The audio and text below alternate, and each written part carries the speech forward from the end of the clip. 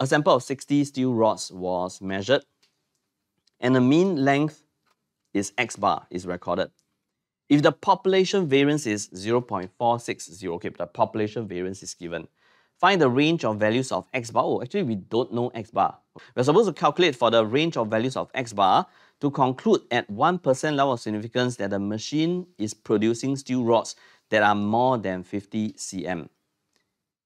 Okay, I don't know whether you can really sense the change in this question, because in this question, right, you don't go through the hypothesis test and derive at a conclusion. The conclusion is already told to me that there is sufficient evidence that the steel rods, the length of the steel rods, right, are more than 50 cm. Okay, so the scenario is this: H naught is such that mu is equal to 50. According to that last statement, right, we have found sufficient evidence that it is bigger than 50. So this gives me the hint that the alternative hypothesis is bigger than 50. The sample size is given to me is this. This is actually somehow unknown. Okay, so and the question is asking me about this.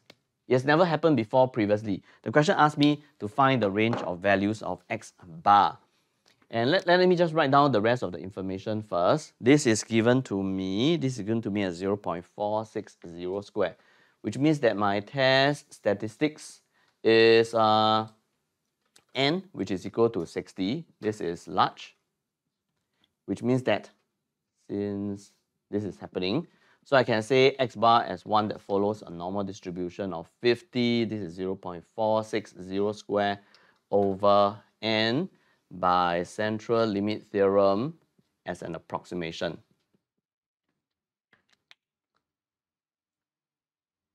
Okay, but the thing is, this question already gave me the conclusion. This question says that,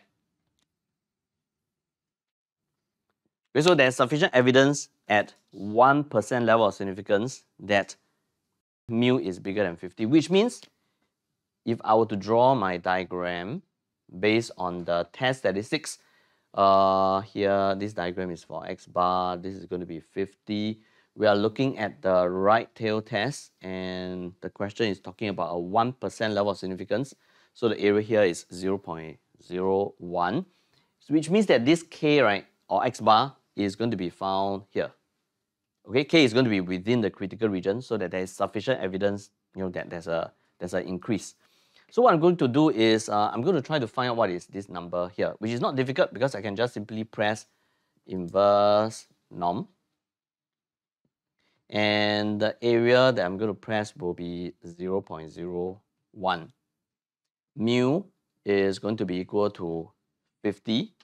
Sigma is going to be square root of 0.460 square over 60. Tail is going to be the right tail. I press this, it will give me this number. This number is 50.138. So if there were to be sufficient evidence that mu is bigger than 50, that means K must be more than 50.138. This gives me an idea. I mean, K is X bar. So I just rewrite this, okay, but to three significant figures.